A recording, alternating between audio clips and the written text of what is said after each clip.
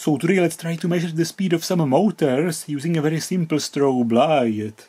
And let's also explain the basics of induction motors. I have one more such motor which I already disassembled.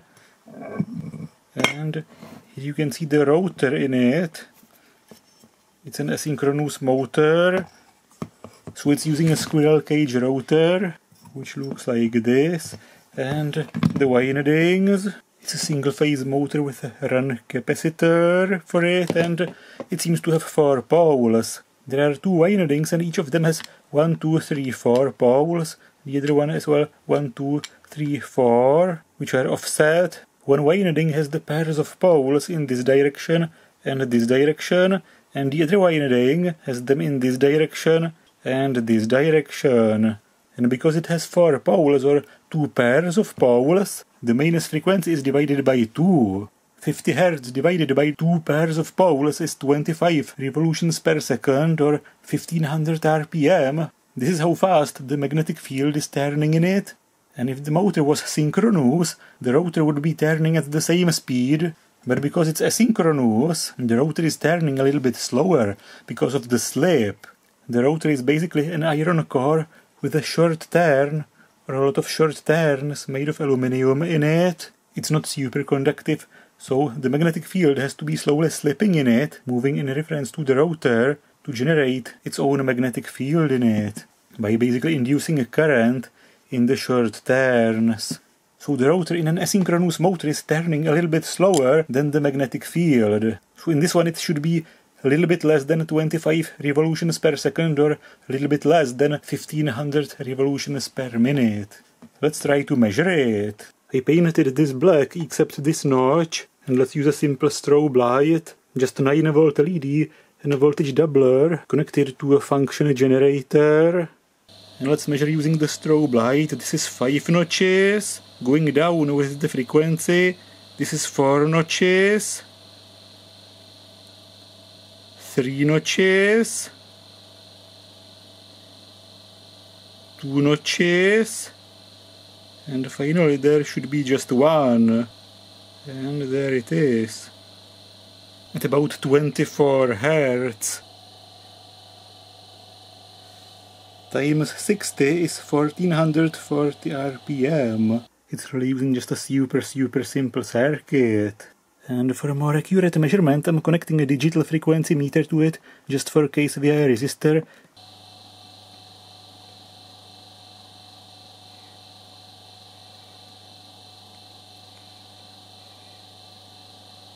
And when I get the notch stationary, my frequency meter is showing 24.22 Hz. This motor basically has 2 sets of coils. One is connected via a capacitor, shifting the current in it 90 degrees ahead. And now let's do some artificial intelligence 3D computer simulation of what's happening in it. Here you can see the 2 sets of coils and the magnetic field in it. Let's start with the positive peak current in the violet coils, and the magnetic field is like this. And the AC voltage progresses and gets to the peak positive current in the green coils, and zero crossing in the violet. And the magnetic field turns like this to the green coils with the peak current in them. Then the current again progresses to the negative peak in the violet coils, and it turns again to the violet coils like this. And then it progresses to the negative peak in the green coils and turns like this to them. And then again a positive peak in the violet ones, and the mains voltage basically made one full cycle, 20 milliseconds, and it aligns again like this. And because there are 2 pairs of poles in each set of coils, during one mains cycle, the magnetic field makes just half a revolution. If it was a synchronous motor, the rotor would do half a revolution as well, but because it's asynchronous, because of the slip, it makes slightly less than half a revolution. And also note that, for example, if these 2 coils are turning clockwise from the perspective of the rotor, then these 2 are turning counterclockwise. And if these are clockwise, these are counterclockwise. And this is why it always produces 2 south poles and 2 north poles. Now let's try another motor. You can see 2 marks or notches. Let's go down with the frequency until I can see just 1. It's almost stationary and it reads 48.7 Hz times 60 means 2922 RPM. And the reason I'm looking for the synchronization from above, not from below, I basically start at a higher frequency, is because if you start from a lower frequency, you can actually find another synchronization at a lower frequency, for example like this, where the LED blinks every 2 revolutions, and this shows a false synchronization. Only every other rotation is illuminated, making the speed seem like half of what it actually is. Or 1/3.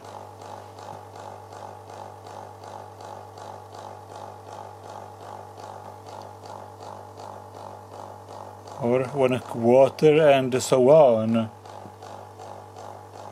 So always start looking for the synchronization from above.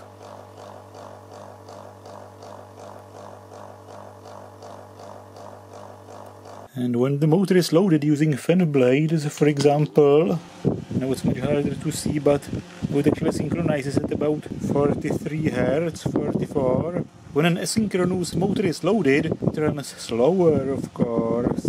This motor has just 2 poles. One goes from the coil to the rotor from this side, and the other pole from this side is just one pair. So if the motor was synchronous, it would run at 50 revolutions per second or 3000 per minute. But because it's asynchronous, because of the slip, it runs slightly slower than this when it's not loaded, and it slows down even more when it's loaded. And this motor has just 2 poles, one pair of poles, so it's turning faster. It's basically just one north and one south. And to create a phase shift instead of a capacitor, there are these short turns on it. Let's say in 1/2 cycle, the north pole comes from this side of the coil and it goes into the rotor from here. Then with a delay, it goes through the short turn and it comes from this side.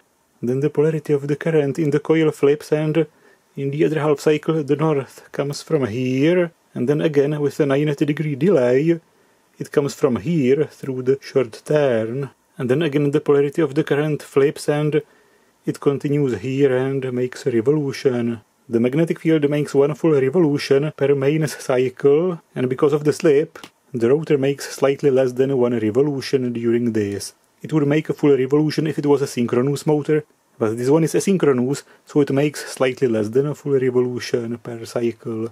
And an induction motor with these short turns, making the magnetic field 90-degree behind, is called a shaded pole motor. And of course in a 3-phase motor, the magnetic field is rotating on its own because it has 3 phases. But in a single-phase motor, without any phase shifting mechanism, the magnetic field would be just pulsing, not rotating, and the motor wouldn't turn. So it has to have some phase shifting mechanism, for example these short turns, or some capacitor for example. And these short turns induce a current, which creates its own magnetic field, working against the changes of the magnetic field, so it's delayed. And they are not superconductive, so they just delay it instead of completely blocking it. And a very simple circuit connected to a square wave from a function generator. And the LED is connected via a capacitor because the pulse has to be very short. Connecting it via a resistor doesn't really work. With a capacitor it makes a very short pulse on every rising edge. This produces short enough and bright enough blinks. So that's it, and if you like my videos, please consider supporting this channel on a Patreon, using the thanks button and the subscribing. And a big thanks to all of you who already support me. This channel couldn't exist without you.